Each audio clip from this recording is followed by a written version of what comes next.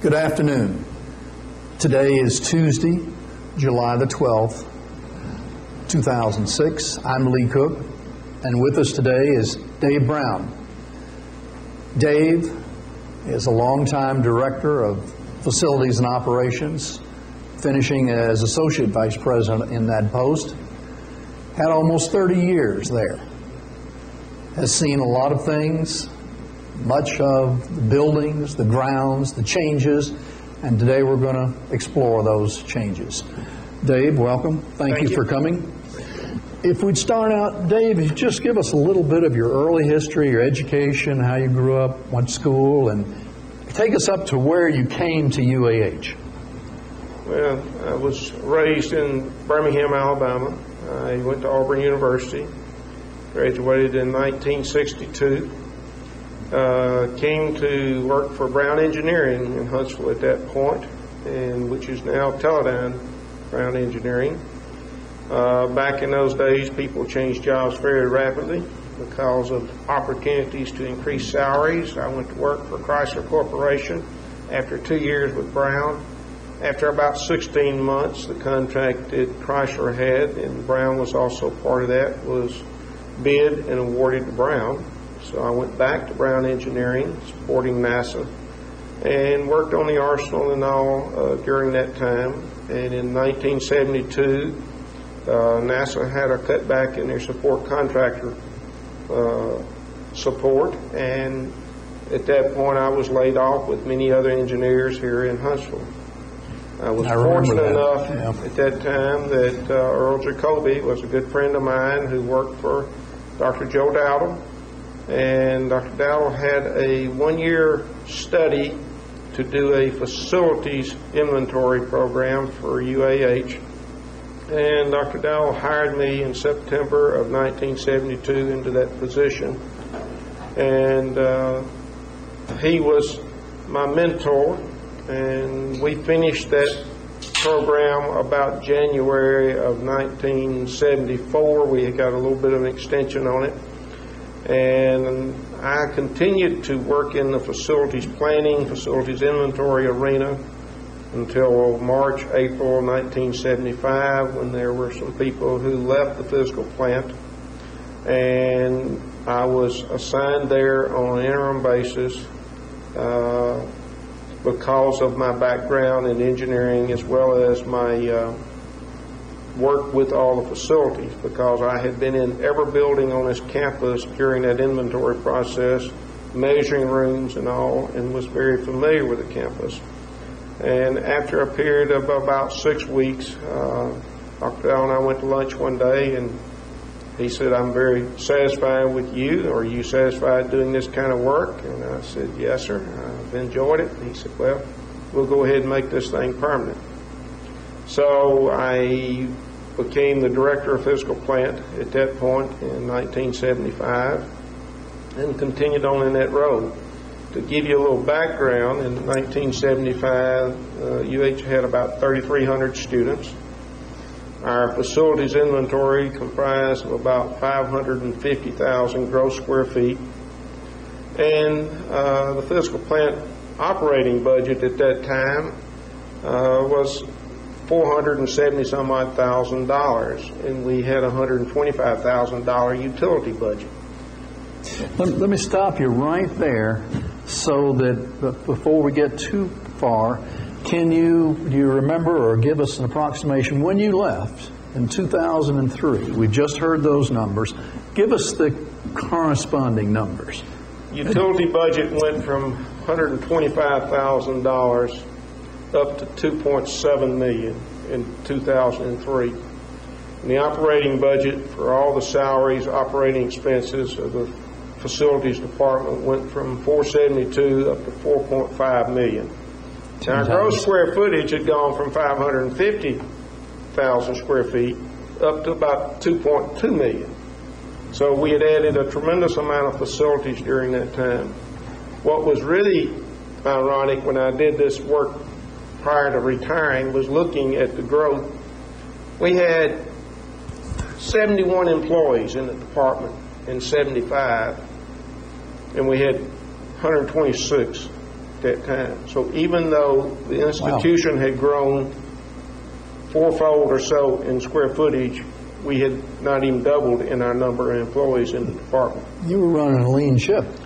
Our staffing was minimal, and I always felt like that was our downfall, is that we couldn't provide enough staff to accomplish the task we needed to.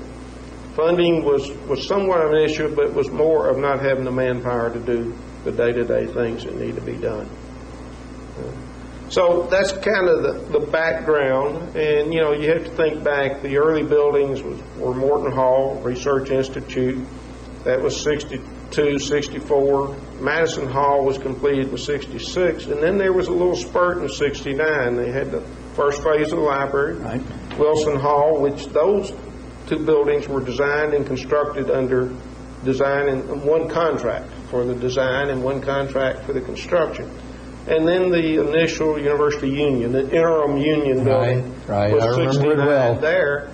And then Roberts Hall in 71. So those were the buildings for numerous years. And they brought in the 4 annexes behind Morton Hall that allowed some office space and all growth there. Nursing. And those were about 67. So the fact that I came in 72, I was involved or saw the growth of this campus tremendously. And the 70s was a busy time because we added the addition to the library. The nursing building opened in 76, Spraggins Hall. We had the medical school facilities at that point. The old ambulatory care center was completed about 76 or so. Clinical Science Center came on in the 70s also, which was the old Kroger grocery store. So an awful lots of growth during that period of time.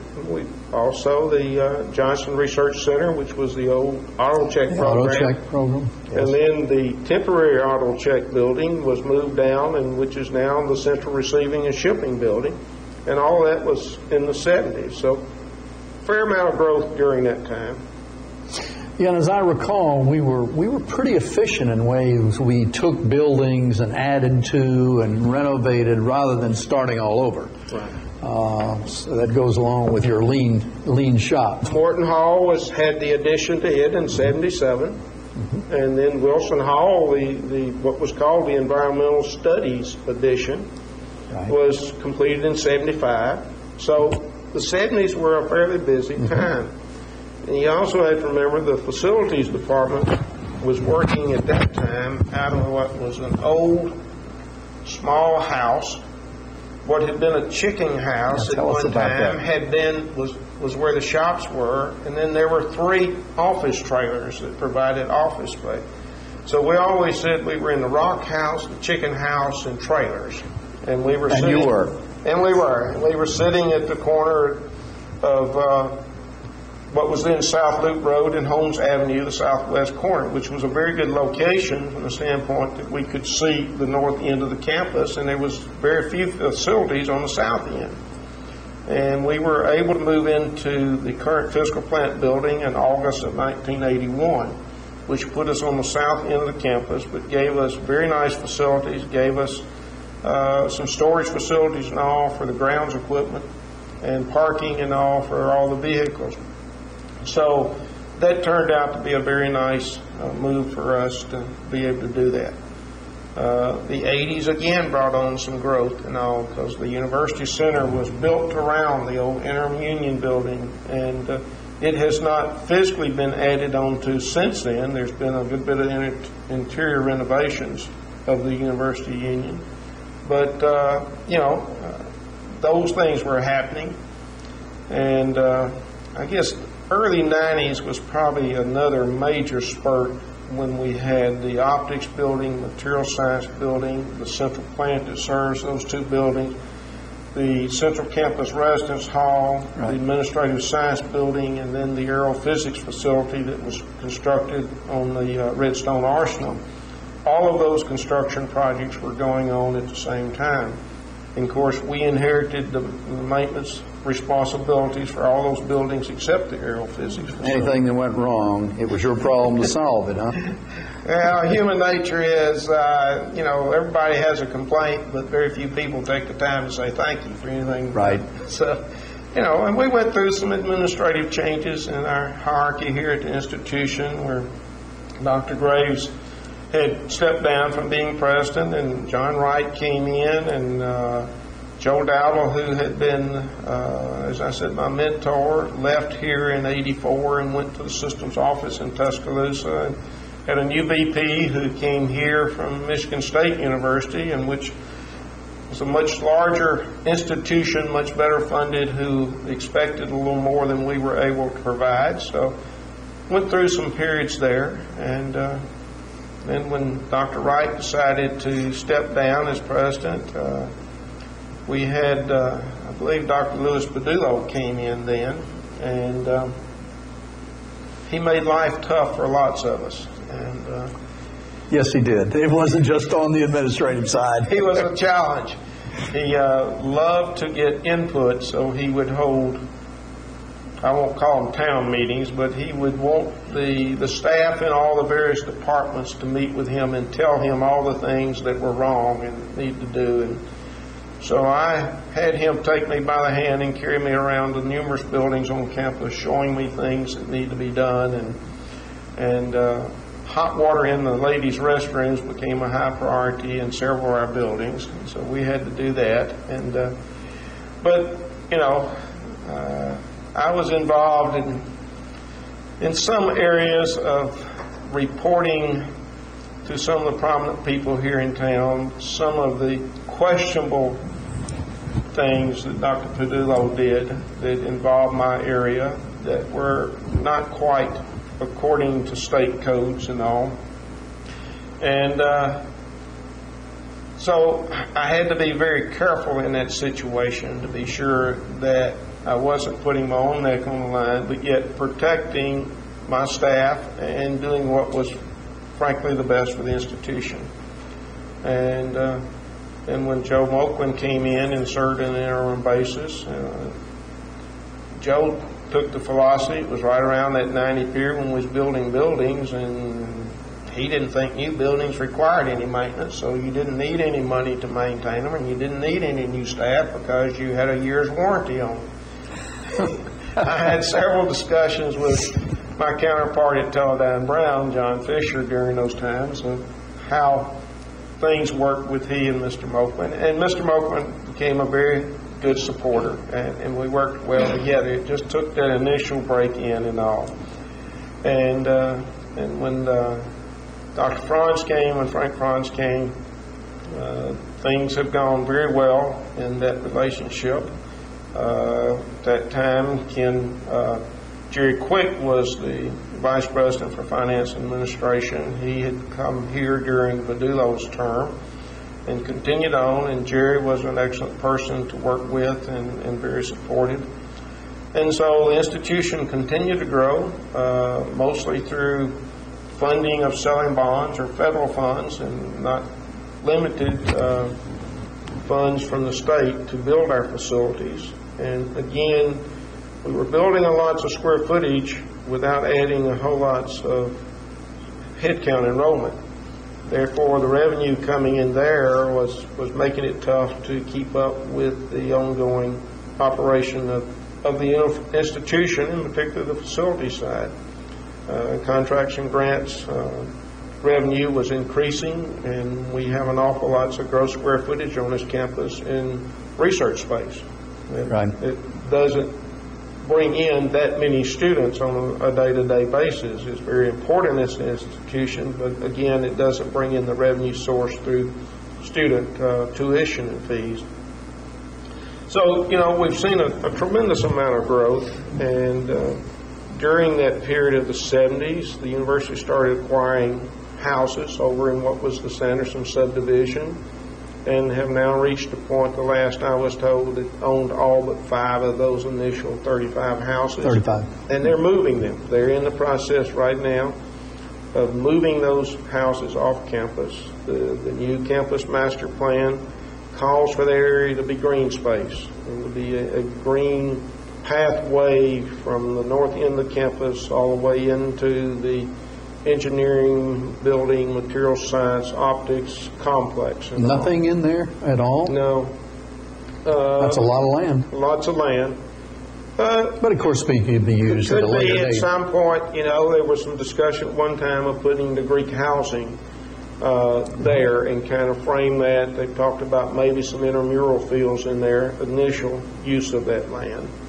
The new parking deck is going to be constructed when federal funding comes through, where the old Ashman complex was, across from the fitness center. Part of that would be one thing in the green space, but the that's only on thing. the fringe of it, Right. yes. Right. And they have hopes of at some point elevating Holmes Avenue some and depressing what is now Erskine Street to go under Holmes, to have an open walkway, not a tunnel, to be able to go to the library, nursing building, Roberts Hall area without having to physically cross Holmes Avenue.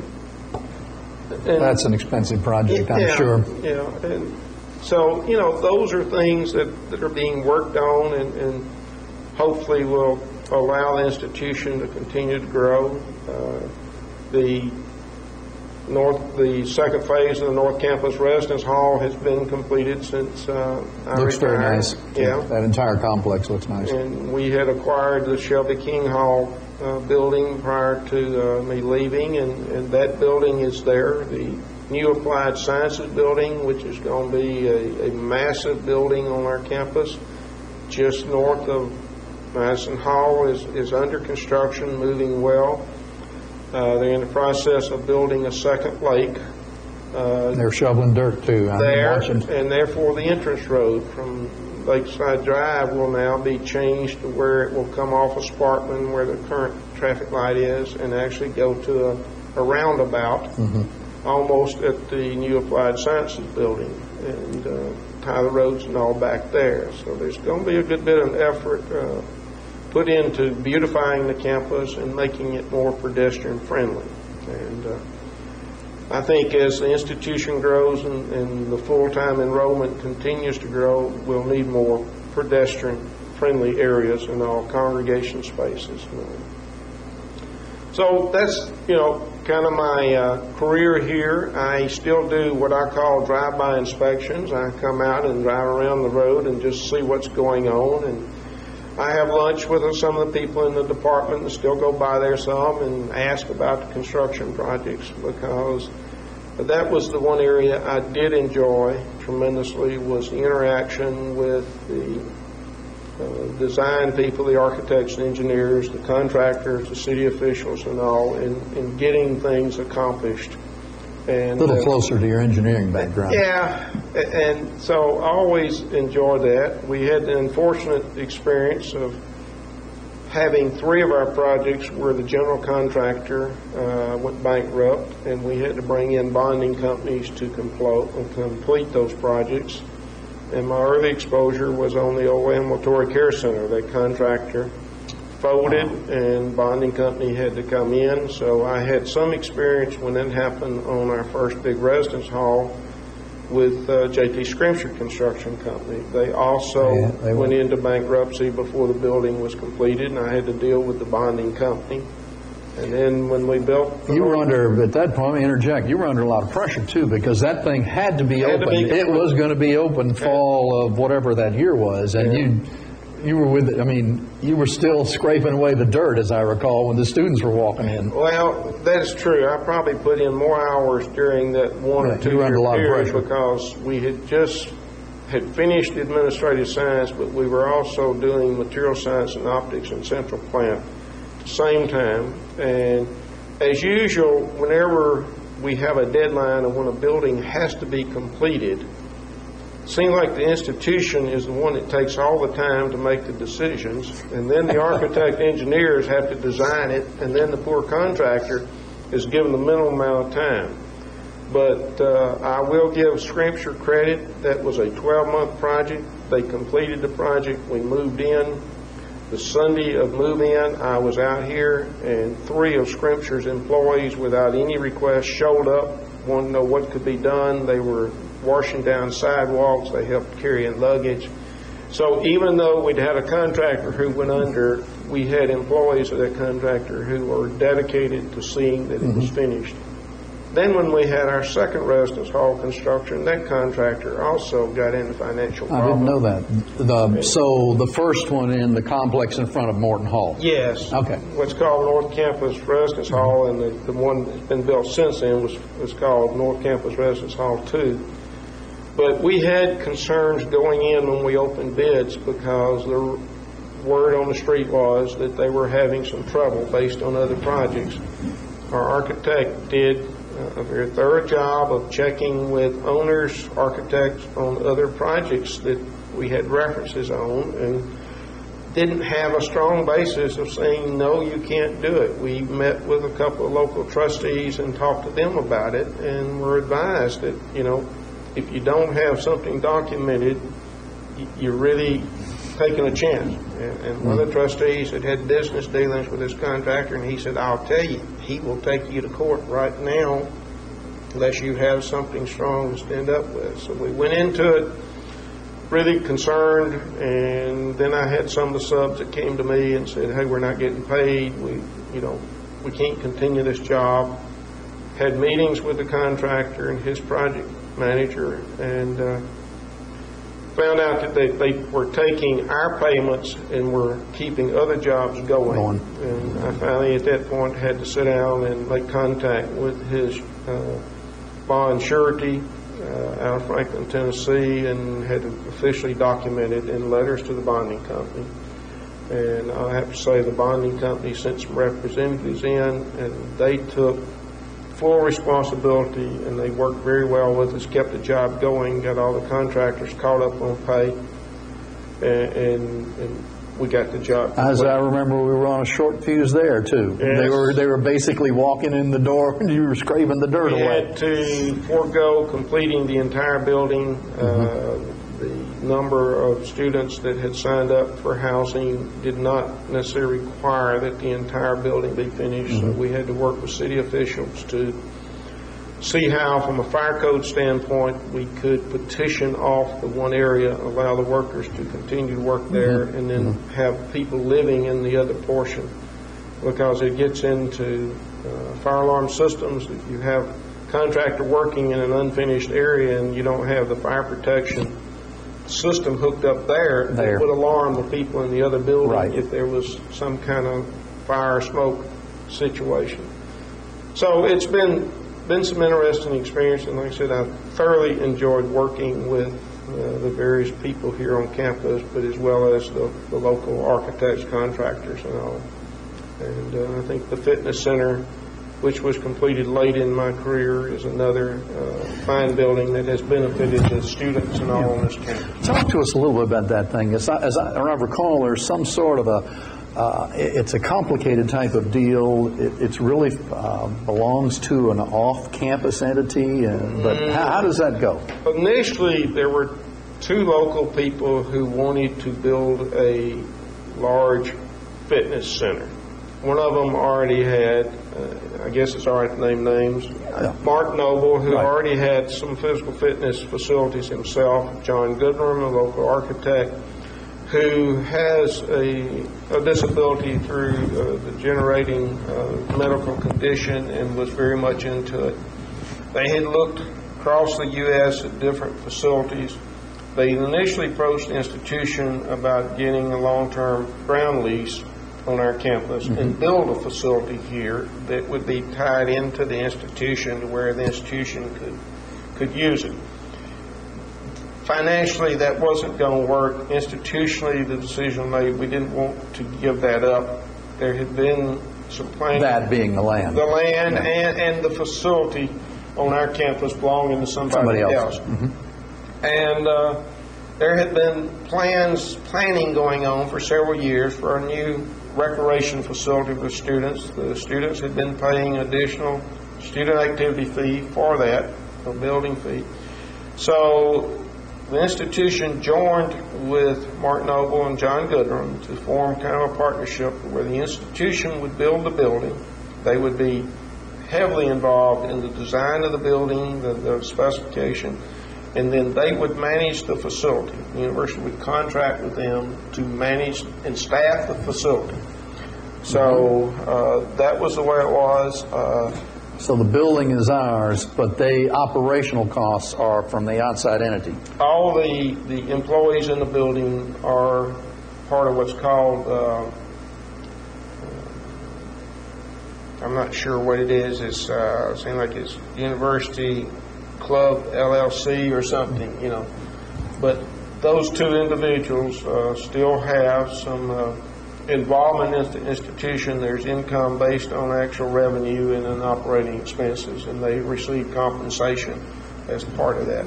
But in the end, the building and the land remain ours. The building is ours. Well, that's very helpful, because I get a lot of questions about that, and I really didn't know the ins and outs. It's almost like the arrangement that we've had at the Bevel Center, because the Bevel Center initially was under the management of the Marriott Corporation. Right. Now Marriott has spun off that to Sodexo.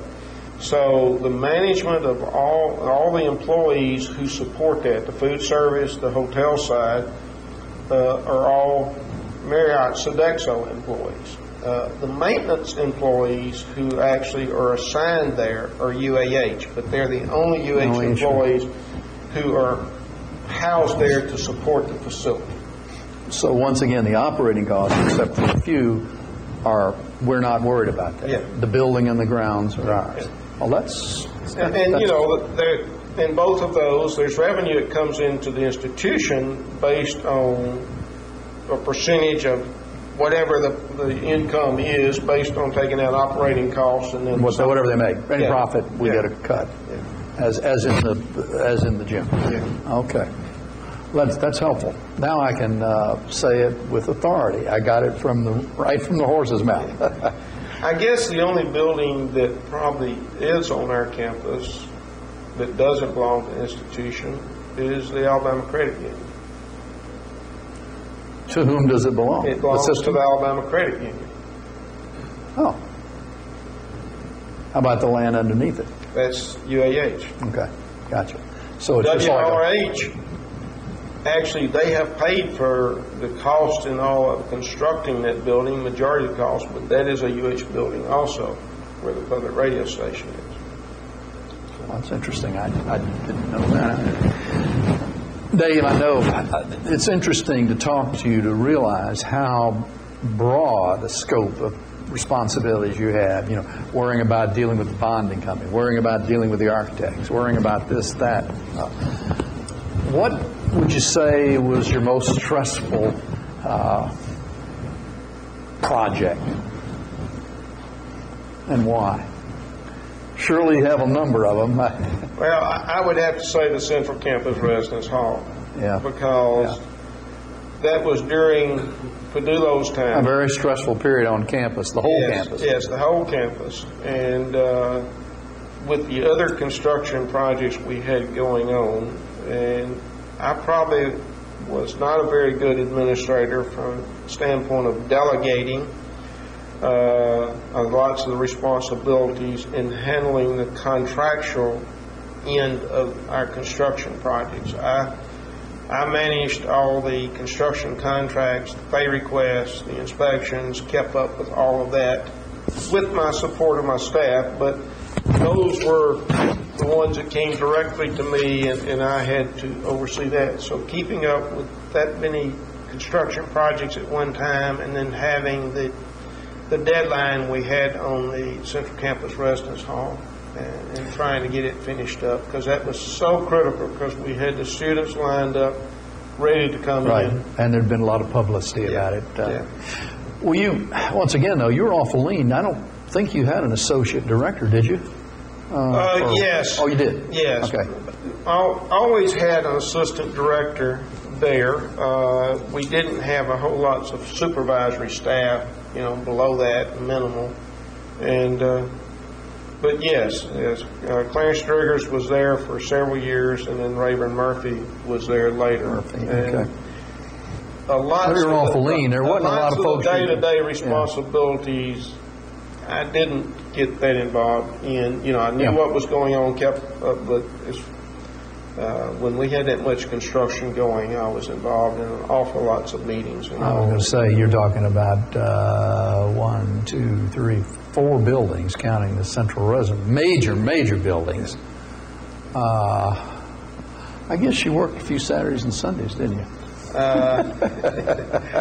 I told Jerry Quick one time when I went to Napa Institute in San Antonio, Texas, and I left on a Sunday and I came back on a Friday, and I told him that was the longest period of time I'd been away from my office since I'd been there.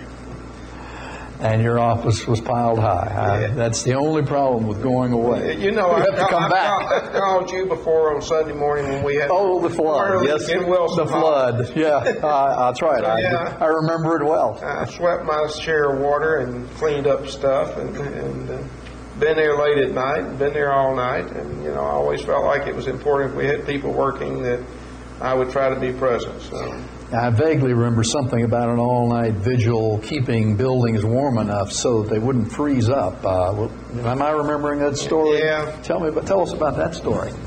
Well, Research Institute we had during the heating season, very extreme cold weather, we had the hot water pump go out on the circulation system that circulated water throughout the building to the little individual fan coil units in all the rooms, and we couldn't get a replacement in a timely fashion, and so we went out and bought almost every little small electric heater that any of the stores in Huntsville had. We had probably close to 100, and so we plugged them in throughout the building, kept them going. We were always concerned about any of the coils rupturing there in the computer room and getting underneath the raised flooring.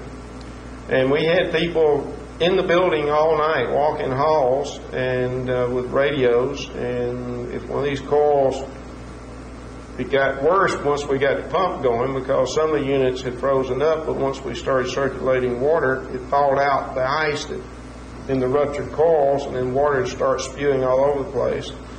So we'd had maintenance people who'd go around and shut off the coils at that point, and we'd mark that one to replace it, to repair it at a later time. So a lot of overtime that night, I guess. We had that. But I guess one of them I remember is that when we had the CBs doing work on dredging out our lake, and I always felt like anything free is worth a bunch of headaches. Because you get what you pay for. Yeah. So they were available 1 week in a month, and they'd get out of here Saturday, finally get all their big drag lines and equipment out of here and get set up, and so they'd get about a half a day in and a half a day on Sunday, and they'd have to load everything up and take it off again. And Clarence Triggers was kind of coordinating, overseeing that, and one Sunday afternoon, they were just north of Lakeside Drive, and they were going to drop that big boom down in there and scoop up some dirt before they quit. And they hit an 8-inch water main that was underneath that area. So water started squirting sky high, and that water main served the whole south end of the campus, everything south of Holmes Avenue at that time. And that was Research Institute and Madison Hall and Johnson Research Center and several other places. So I called Dr. Dowdle and said, we're going to have to close some buildings tomorrow. We don't have any water, don't have any restrooms. And he said, no, we're not going to close. Can't you get it fixed? So I started calling and located the plumber who said, yeah, he'd come out. And we had the water shut off, and it was cold, really cold. And Charlie Hill, who was our ground supervisor at that time, was very resourceful, and I got Charlie out here.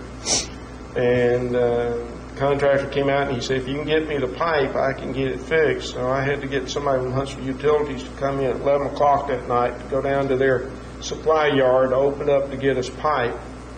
And they brought their equipment in and started digging, trying to relocate that line.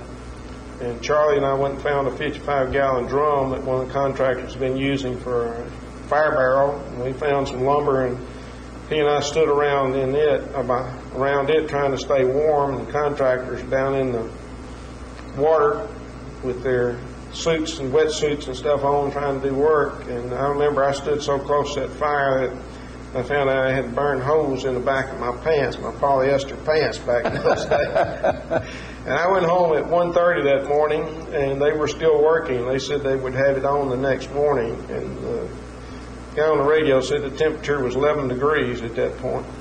And so we had guys standing down in water, working in water during that time. And sure enough, we had the water back on by mid-morning. And so that was probably one of the more challenging ones. Dr. Dowdle had said, well, we'll just call some of these porta-john places in the morning and we'll get them to bring out porta-johns and put in the lobby.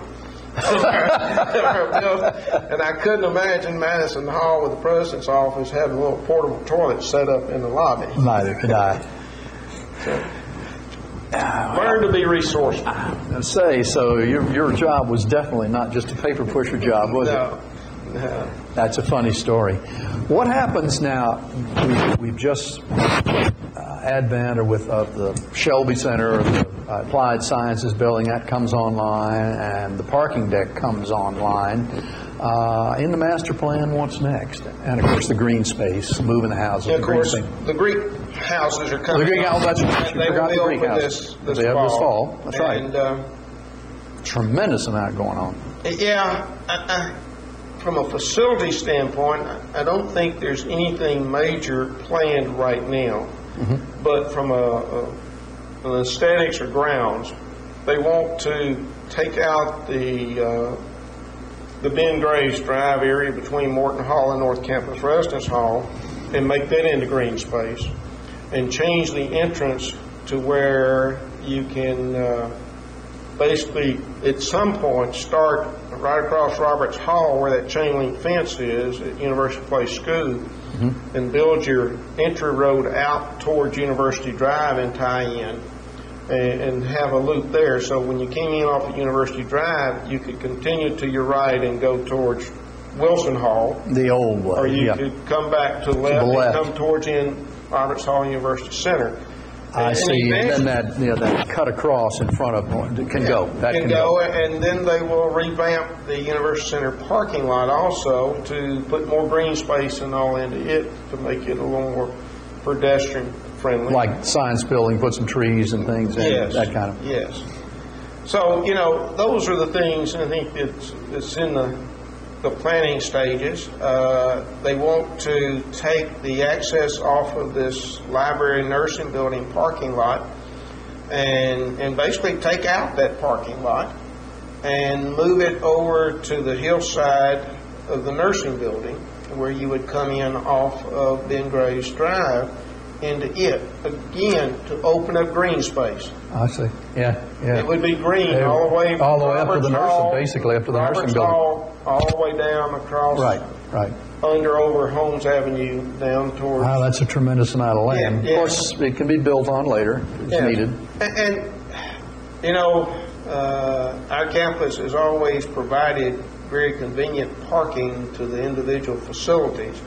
And there was lots of concern expressed when the master plan concept was put out about moving this parking lot out here and moving it further away, particularly from the library staff.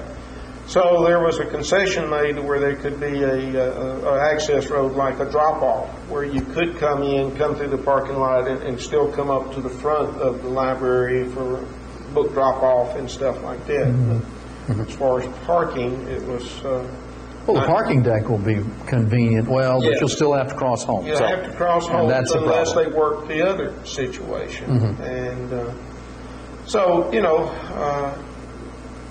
the campus will change, the face of the campus. And with taking the houses out of the Sanderson subdivision, mm-hmm. that will allow them to come in and grade that area and start sprucing that up. And that's really going to be necessary to get that parking deck in order to support the Madison Hall Applied Sciences building. Right.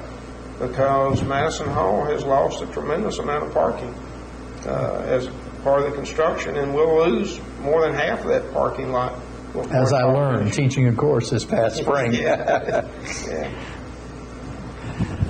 Well, I think the institution will continue to grow, and I think, it's heading in the right direction. Well, in the last 5 years, since I retired, the whole face of the campus has changed. I retired 10 years ago. And I have a lot more empathy for your position now didn't realize it until I hear it talked about, all the things you had to do, and how lean you were there in terms of your staffing. I mean, your square footage from when you took over went up 5 times, and yet and of course your staffing went up not even twice. Right. Correct. Well, is there anything we've left out here, Dave? Things that you'd like to point out, or some peculiarities? Things that you can say to the public. I'm sure there's some things that shall always remain buried. Well, you know, the university is going to continue to change, and we realize we have all these new facilities, but also we have disposed of facilities. The original university apartments across University Drive served the institution for years. The medical school facilities down there were transferred over to UAB, and within the last year or so, the old first phase of the medical school, the administrative building just north of Madison Hall, which later became Continuing Ed, and then the alumni house has been disposed of to make room for expansion. I think there are plans, I don't know how far along they are, to build another preschool learning center. I saw something about that. Free up that spot up there too. Right. That will open up the Applied Sciences building from a visual standpoint significantly from Holmes Avenue. You know. Yeah, it's too close to that building, that Applied Science building now. That the current preschool learning center. It was initially perceived that it would be removed before construction would start, and therefore they could use that site as a staging area for construction. And the last that I know, was told that they were looking at building a new preschool learning center over at Technology Hall in the very west parking lot, green space. There was a picnic area that had remained there from years ago when IBM owned that whole complex. And to maybe utilize that green area to build the preschool learning center. I think the ground elevation was something that was going to be addressed because of the drainage structure behind it. That would be able, if I'm remembering right, they could also, that would greatly expand the space available, so they could take care of more faculty, staff, student it would give us the children there more green space access and all too, and takes them off of that busy Holmes Avenue. Yeah. Right. Let's see, you were talking about disposing of buildings. Did we also dispose of the old computer science building? Or yes, that is correct. Okay. BizTech has acquired that building and all, and remodeled, renovated it. So we've been very efficient and effective in the way we're building. We're not just building and building and building. We're getting rid of things that we don't need any longer and receiving. And we've acquired buildings. You know, the building across the street that Teledyne Brown was using there at one time that belonged to a developer here in town, Bob Heath, the NSSTC building. And we've added the addition to that, the 2 buildings. That's right, and you were involved in that, weren't you? That you forgot to tell us about that. And, of course, the Technology Hall, the renovations there, and then the Shelby King Hall, which 2 buildings that were built in the early 60s, you know, when IBM had a big foothold here in Huntsville. You had to do a lot at Technology Hall. I remember. Weren't there high bays and things? They had a lot of things to be done to make them Technology Hall was basically gutted out as far as the ceilings and lights and several walls and redone, and made it into a very, very nice building. It's a very sound building, and by putting a new heating, cooling, ventilating system in and new lights and floor finishes and stuff, it's really spruced it up, makes it look good. And I think the SCI people that were involved in helping the institution acquire that were very pleased with the renovation of that too. Did we have to do much to Shelby King Hall? There has not been a whole lot done to Shelby King Hall. Well, having been in there a couple of times, it looked like it was pretty much ready to go for what we're using it for. Yeah. That had been their administrative building initially. It had some very nice spaces, very nice wall coverings, and very, very large offices. And Huntsville Hospital had been in there prior to the university acquiring it. And they had some of their data processing areas and all located there. And they had done a good job of making some improvements too. So has not been a whole lot of upgrades in that building. Probably the thing that needs the most attention is their HVAC system and their restroom facilities, because they're very dated at this point. One more thing I get asked about, and people have asked me about, and I can't answer it. The home downtown on William Street that was, I guess, given to us through the bequest of the gal, I can't call her name right now, the Low home. Am I correct that that's to be the president's home starting from the next one, or not? I had very, very, very limited involvement in that property. Mm-hmm. It belongs to the foundation. Okay, that's the first question I had. The foundation owns it. Was totally responsible for the renovation, upgrading, furnishing, and all of that house. I had also heard that was a goal was the next president would live there. They made it, I think, where the Franzes could live there, but I don't think Dr. Franz was ever really willing to make that move. Well, they have a nice home that they've already invested a lot in, so I can understand that. That's why I said the next president. I mean, we certainly have a precedent for that sort of thing, and that the Wrights live in a home downtown. And in Graves. That's true. We had the one on Adams Street. That's right. That the Graves had, and then John and Mac Wright lived in it too. Oh, before they lived on Eccles. I did not know that. Okay. Yes. They lived on Adams Street first. When the university was approached by the Spraggins family and all about the Eccles Hill property, the university accepted that, and Dr. Wright and Mrs. Wright were willing to make that move, and then the Adams Street home was sold.